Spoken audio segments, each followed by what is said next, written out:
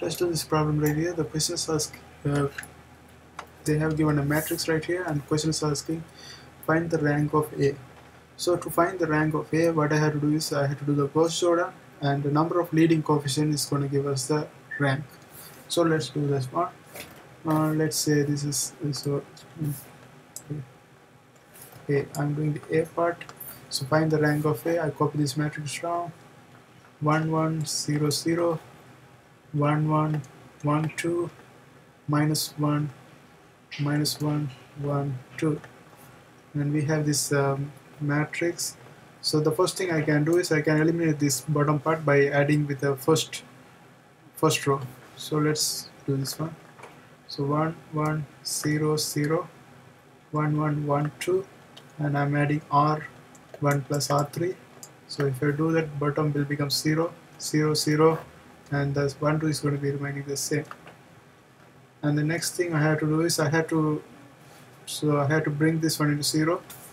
So to do that, I can multiply the first one by negative and add it to the second equation. So if I do that, I will get 1 1 0 0. So I'm doing negative R1 plus R2 0 0, and this one remains the same 0 0 1 2. And if you look at this, we have the second row and the third row are same, therefore we can eliminate one of them because one of them are linearly dependent, right? So we can eliminate and bring the one of them 0, one of the row 0. So in this case, what I can do is I can multiply the second row by negative and add it to the third equation. So 0 0 1 2 negative R2 plus R3 make this one equal to 0 0 0. Now we have brought this one into final Gauss Jordan form because all the values below and above pivots is 0. Therefore this is the final values, and the question is rank. So in this case we have to find the number of leading coefficient. So in this case we have one right here, another one right here, so 2 leading one, therefore the rank of A is equal to 2.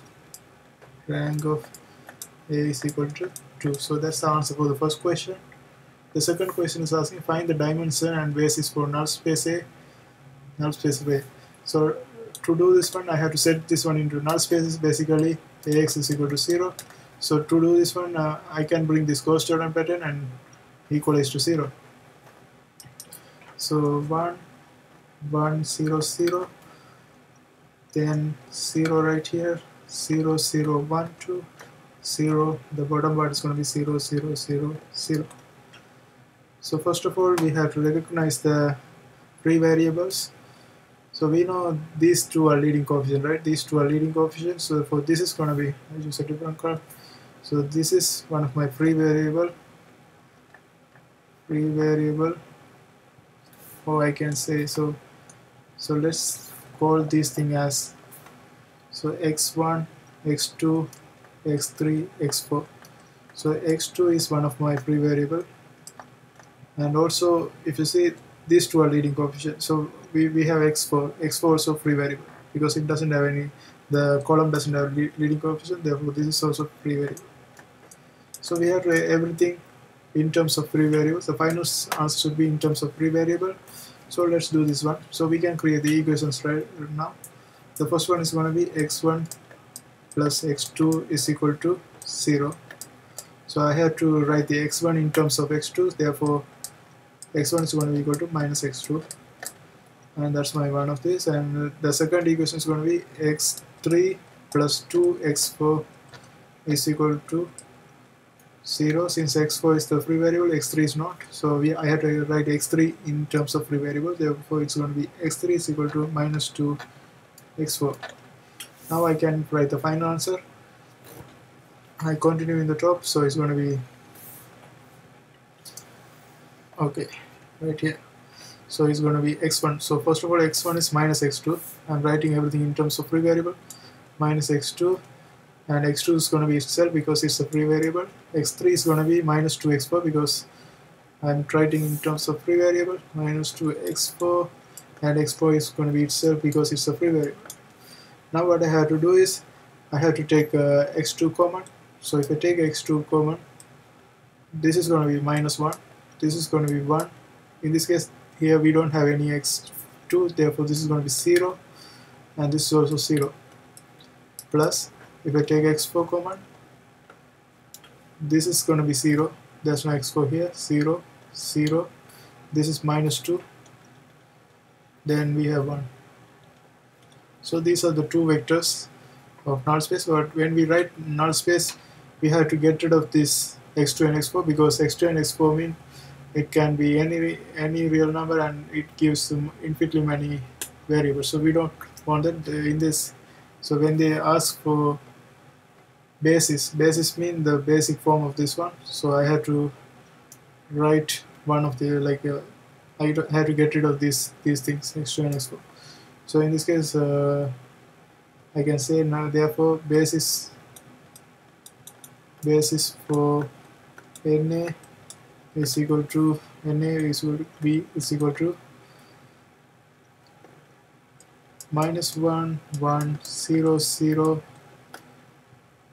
comma 0 0 minus 2 1. And also they are asking for the dimension you can determine by two things. First, you can count the number of free variables, that's going to give you the dimension. Also, if you count the vectors, that's going to give you the dimension. So in this case, the number of free variables are 2 and vectors are 2, so we can consider one of them and both of them are going to give the same thing. So dimension is equal to 2. And then we have to find, so the C question is asking, so this is B part, yeah. The C part is asking, find the dimension and the basis for column space of A. So column space is basically the whatever the leading one. So the column with the leading one. So in this case, first column has leading one. The third column also has the leading ones. Therefore, the first and third column are going to be in my column space. Therefore, we can say basis for column A is equal to you have to write B. Wait a minute. Okay.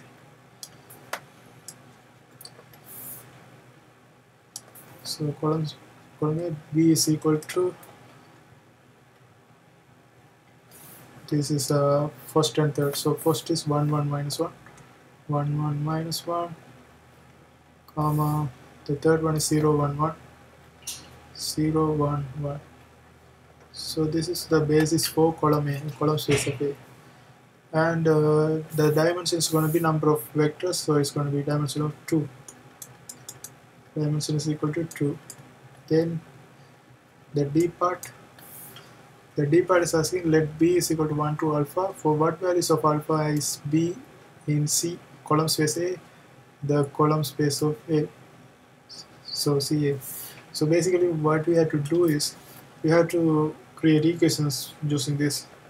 So in this case I will create 1 1 minus 1, let's say multiply by x, plus 0 1 1 multiply by y, and we take this value right here, so it's 1 to alpha.